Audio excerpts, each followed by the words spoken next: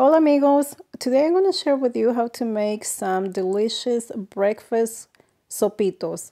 If this is something that you would like to learn, stay tuned. And if you're ready to cook, vámonos. Here I have all of the ingredients that I'm going to be using. And as always, all of the ingredients are going to be listed in the description box. I am using some turkey bacon, potatoes, eggs, tomatoes, onion, jalapeno peppers, guajillo peppers, and some chile de árbol. We are going to start by cutting the potatoes. We're going to cut them in small squares.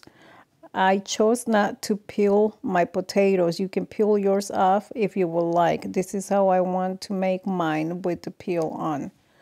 Next, we're going to cut the tomatoes, the onions, and the serrano peppers. We're going to cut everything in small pieces. And I'm only using 2 serrano peppers because I don't want my potatoes to be too spicy. If you want it more spicy, add more peppers. To a medium-sized pan, we're going to add some oil. I am using olive oil, but you can use whichever oil you prefer. And then we're going to add the turkey bacon. We're going to fry it until crispy. You can use any type of bacon that you want. This is what I like. I like the turkey bacon. And we're going to mix it up, stir it up, make sure it doesn't burn. This is what my bacon is looking like. We're going to let it cook for about 5 minutes. And here I have it, and it's ready.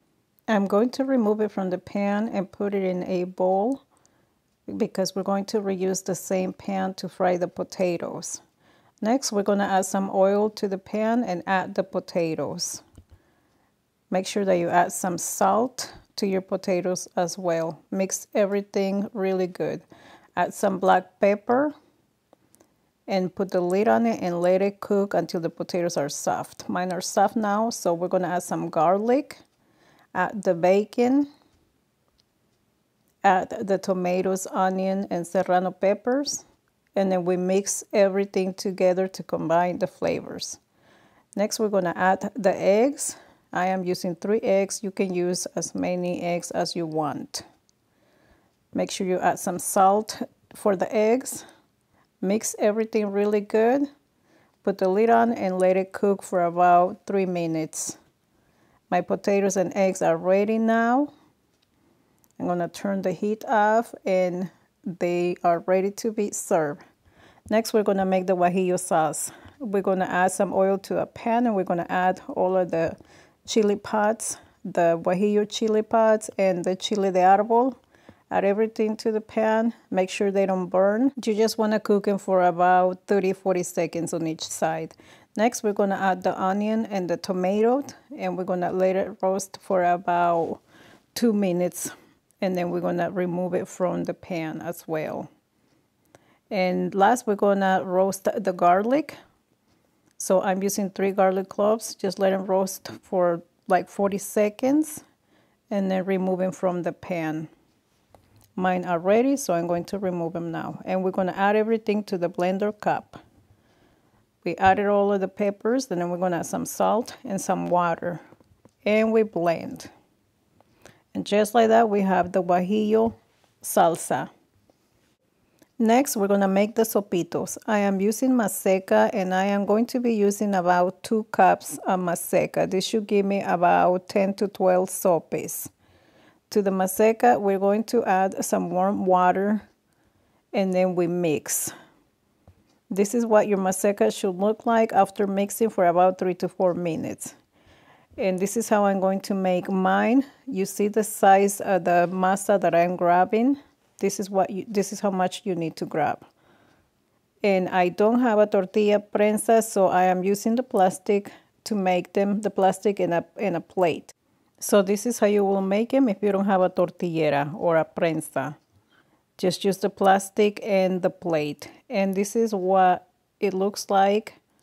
It is nice and round, nicely flat evenly.